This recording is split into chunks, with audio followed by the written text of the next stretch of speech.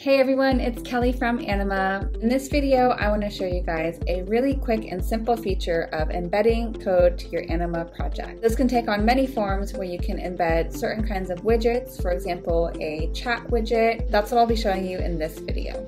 So in this example, what I'm going to do is I'm going to embed an intercom chat feature to the website. Our team uses intercom, so we are very familiar with this, and it's a cool way to interact with your customers or your users. First, what I'm going to do is I'm going to go ahead and head over to intercom and grab that code. Here I am in intercom's website. This is the Anima account.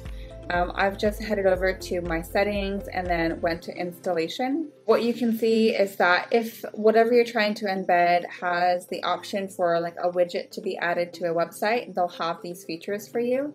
So what we're looking for is the JavaScript because we're going to be embedding that code into the project. If you click on this, it will give you the code. All you're going to do is just copy it. I'm going to head over to the Anima project in XD.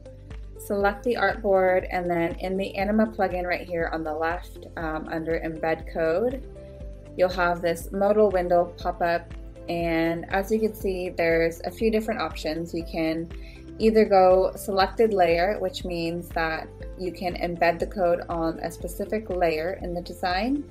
You could do selected artboard, so for example I have selected this home page as the artboard. Or you can also do the website, which will be for the entire project, meaning that whatever widget you've selected will appear on each of the pages of your project. So for this, I just want to be on the selected artboard, which will be the sign up page. This is great, for example, if you have like a payments page or a page where you anticipate your users needing more help. You can just do it on this specific artboard. So all you're going to do is just paste that in and then click save. It is that simple. We'll go ahead and preview it to see what it looks like. Cool, so here we are in the web app with our preview. You can see our cool little intercom chat bubble down here that we've just embedded, and it's completely live and functioning.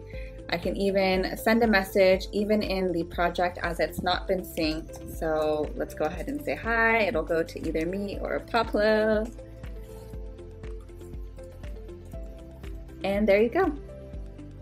That is how you embed code with Anima. Go ahead and give it a try and let us know if you have any questions.